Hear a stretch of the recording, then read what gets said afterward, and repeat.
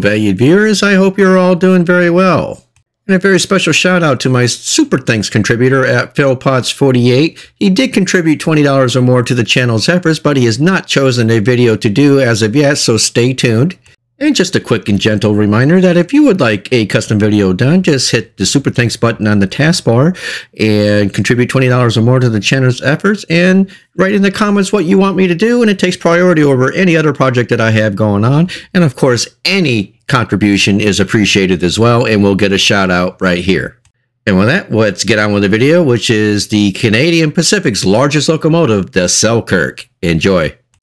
Henry Blaine Bowen was the last Canadian Pacific Railroad mechanical chief to acquire steam locomotives, and he gave us the largest and heaviest steam locomotive class in British Commonwealth history, the Selkirk. At the helm of the Canadian Pacific Railroad's motive power department for more than 20 years, Bowen acquired 462 new steam locomotives right up until 2 months before his retirement on May 31st in 1949.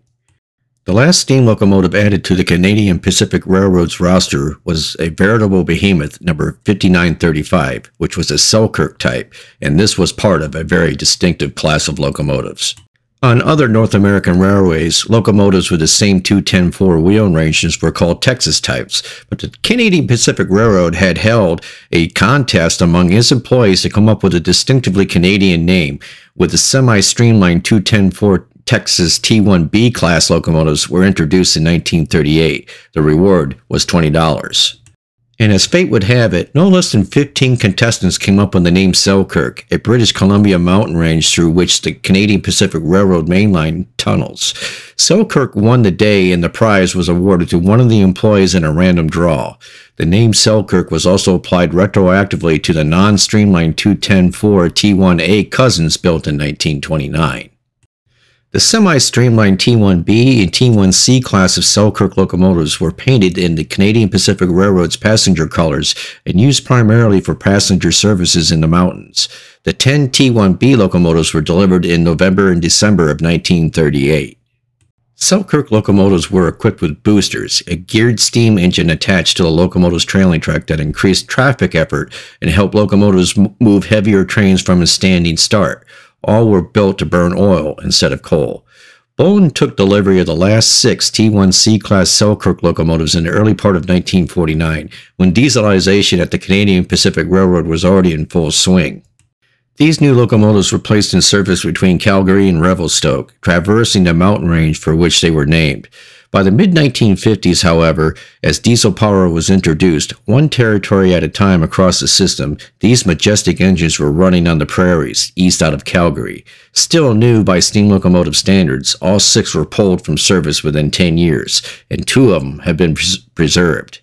Locomotive number 5931 was first displayed at Calgary's Medwata Park until being moved to its current resting spot as a welcoming sentinel at the city's Heritage Park. It caused quite a stir in 1981 when it was transported by rail on temporary tracks along the length of the Heritage Drive, a busy Calgary thoroughfare. The very last Canadian Pacific Railroad steam locomotive, number 5935, was outshot from the Montreal Locomotive Works in March of 1949. It was refurbished and donated to the Canadian Railroad Historical Association in March of 1963. It is now displayed proudly at the Canadian Railway Museum in St. Constant, Quebec. The first of these large engines, which had the 210-4 wheel arrangement, was built in July of 1929. Altogether, 20 were constructed before the end of this year, bearing the numbers 5900 to 5919. The Canadian Pacific Railway's classification was T1A. These locomotives weighed 375 short tons fully loaded. They were the largest and most powerful locomotives in the British Empire. The Montreal Locomotive Works built another 10 of these successful Selkirk locomotives during November and December of 1938. The Canadian Pacific Railway assigned them the T1B class. They were numbered from 5920 to 5929. Modifications led the T1B to be 10 tons lighter while increasing steam pressure from 275 to 285 pounds per square inch.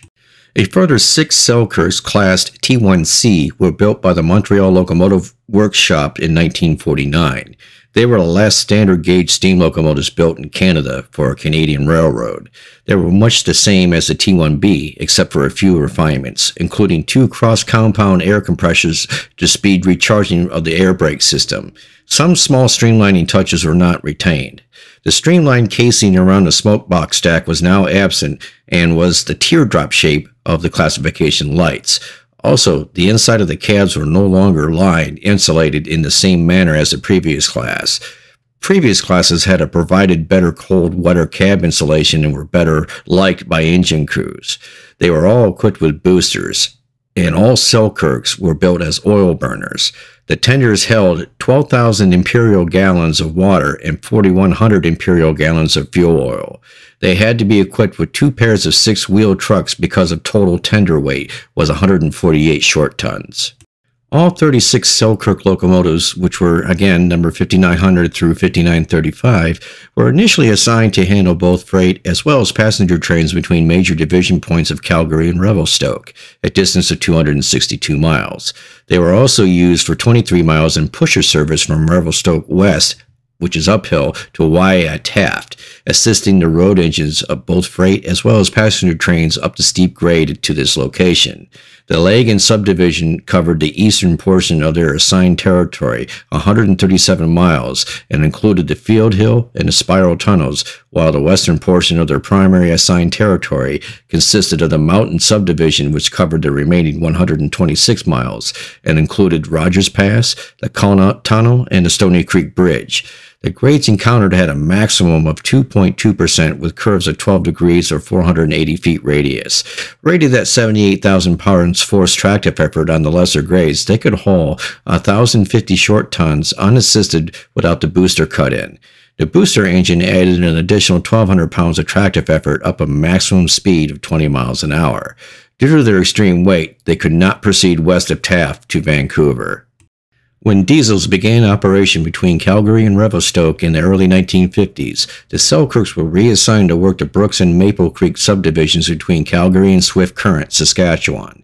They were also used to haul freight trains north of their new Elth terminal in Calgary as far as Edmonton.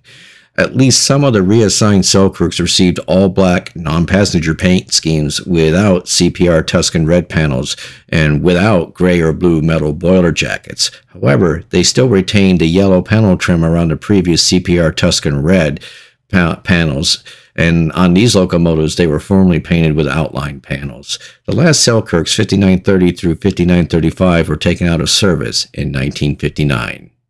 And as mentioned previously, 2 Selkirk locomotives were retained. Both were of the class T1C, and the first is 5935, again, which is preserved at the Canadian Railway Museum in St. Constant, Quebec, and the 5931, which by chance was repainted and intentionally renumbered incorrectly as 5934 upon initial public display near downtown Calgary. And this was eventually repainted and renumbered again, this time with its correct original number of 5931. This coincided with its move and relocation to the main entrance to Heritage Park in Calgary, Alberta. And with that, the following specifications apply to the Canadian Pacific Railroad's Class T1C Selkirk locomotives. The builder was Montreal Locomotive Works, and they were built between February and March of 1949. The wheel arrangement was the 210-4. The tractive effort was 89,400 pounds with booster engaged. The cylinder size was 25 by 32 inches. The driver diameters were 63 inches. The boiler pressure was 285 psi. The operating weight was 731,000 pounds. The extreme weight was 97 feet 10 and 5/8 of an inch. The height was 15 feet 6 inches. And the original cost per locomotive was $259,668. All of the Selkirk class locomotives were discontinued or retired in 1950 to 1959. And as I mentioned, 2 have preserved, number 5935 and number 5931. And with that, I shall wrap up the video, and I'll thank you for watching the video. If you enjoyed the content today, please hit the like button. And also, if you're not subscribed, please hit the subscribe button, as both features help the channel grow immensely. And don't forget about the Super Thanks button on there. Any contribution to the channel's efforts are welcome and appreciated. And if you don't want to do it that way, you can visit our print shop at Nickel Plate Limited on Etsy.com. And we thank you once again.